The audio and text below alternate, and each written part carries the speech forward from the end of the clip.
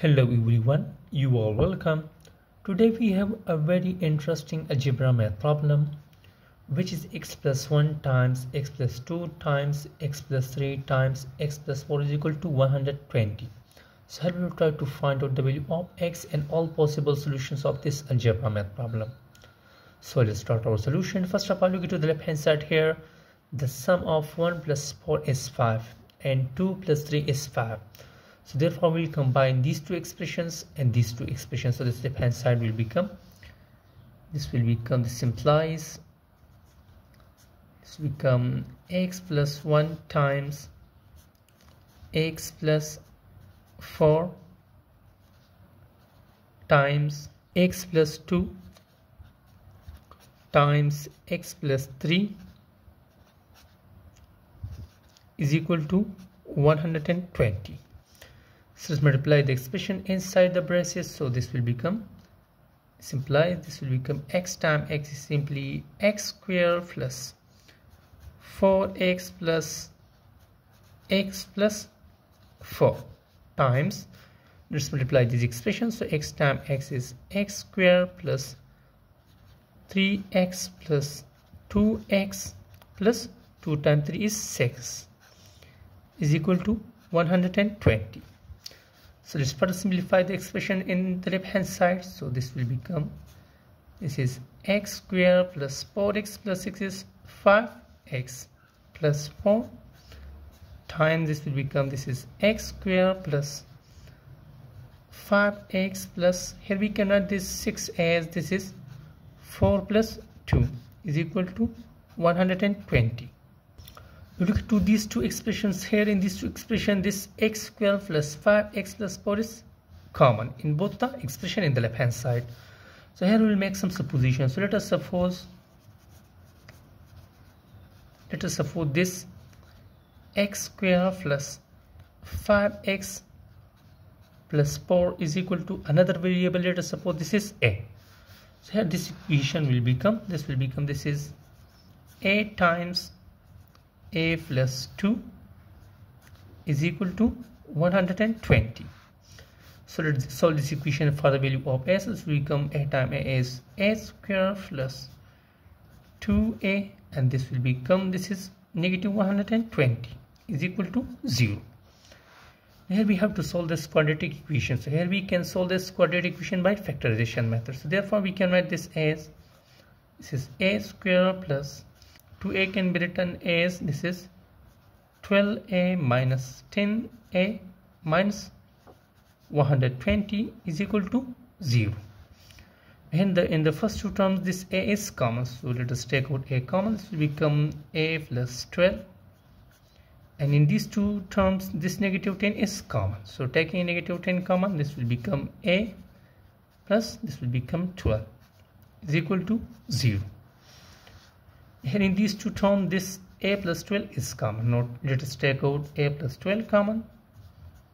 So taking a plus 12 common, this will become a minus 10 is equal to 0. Here the product of these two expression is 0. So here either this expression will be 0 or this one will be 0. So from here we will get a minus 10 is equal to 0 or a plus 12 is equal to 0. So here we will replace back a with its expression, that is a is equal to x square plus 5x plus 4. So this will become a is simply x square plus 5x plus 4 minus 10 is equal to 0. So let's solve this equation for the value of x. So this will become, this is x square plus 5x 4 minus 10 is simply minus 6 is equal to 0. Here we can solve this quadratic equation by factorization method. So therefore we can write this as x square plus 5x is 6x minus x minus 6 is 0. So there is x common, so taking x common, this will become x plus 6. There is negative 1 common, so taking negative 1 common, this will become x plus 6 is equal to 0. Now there is x plus 6 common, so taking x plus 6 common, this will become x minus 1 is equal to 0. Here again the product of these two expressions is 0, so here either this expression will be 0 or this one will be 0. So from here we will get x minus 1 is 0 or x plus 6 is equal to 0. So this will become x is equal to positive 1 and this will become x is equal to negative 6. So here we have two real values of x, that are x is equal to 1 and negative 6. So here in the first quadratic equation we got the two real values of x, 1 and negative 6. Now we will try to solve this one equation for the value of a or x. So first here we will replace a with its expression in our supposition. So this will become, here our a is x square plus 5x plus 4 plus 12 is equal to 0. So this will become, this is x square plus 5x, 4 plus 12 is simply 16 is equal to 0. Now here we cannot solve this quadratic equation by factorization methods. Here we will use the quadratic formula. So for that, here the value of a is 1, b is 5 and c is 16. So the quadratic formula is x is equal to, that is negative b plus minus square root of b square minus 4ac divided by 2a. So let's substitute the value of ABC from here. So this will become, b is 5, so this will become negative 5 plus minus square root of, this will become 5 square minus 4. The value of a is 1 and the value of c is 16 divided by 2, and the value of a is 1. So further this will become, this is negative 5 plus minus square root of 5 square is 25 minus 4 times 1 is 4, 4 times 16 is 64 divided by 2 times 1 is 2.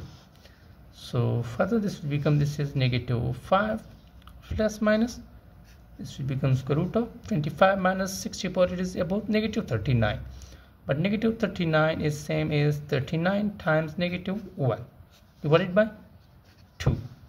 So the final value of x will become, that is minus 5 plus minus, this will become square root of 39, and square root of negative 1 is a complex identity I divided by 2. So here we have two complex values of x, one is positive and one is negative.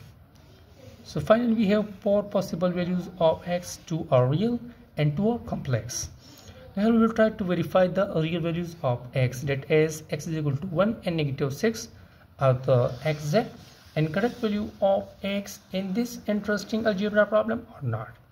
So we will verify these values here. So first we will try to verify x is equal to 1. So let's verify x is equal to 1. So substitute x is equal to 1 here in the left hand side. So substituting 1 here, it will become, this will become 1 plus 1 2, this will become 3, this will become 4, this will become 5. So therefore that equation will become, that is the first expression will become 1 plus 1, that is 2, second will become 3, the third will become 4, and the last one will become 5 is equal to 120. Here 5 times 4 is 20, 20 times 3 is 60, 60 times 2 is 120. So this will become 120 is equal to 120. Both sides are equal, so it means that x is equal to 1. Verify the problem, the equation. Now we will try to verify x is equal to negative 6. So substituting x is equal to negative 6 here in the left hand side, this will become negative 6 plus 1, negative 6 plus 2. So therefore this equation will become, now we will try to verify x is equal to negative 6. So our equation will become, this will become negative 6 plus 1 times negative 6 plus 2 times negative 6 plus 3 times negative 6 plus 4 is equal to 120. So to simplify this one equation, so this will become minus 5 times, this will become minus 4 times, this will become minus 3 times, this will become minus 2 is equal to 120. So negative times negative is positive, and negative time negative is positive, so positive time positive is positive, so it will become 5 times 4 times 3 times 2, and here we can write 1 as, so this will become 120.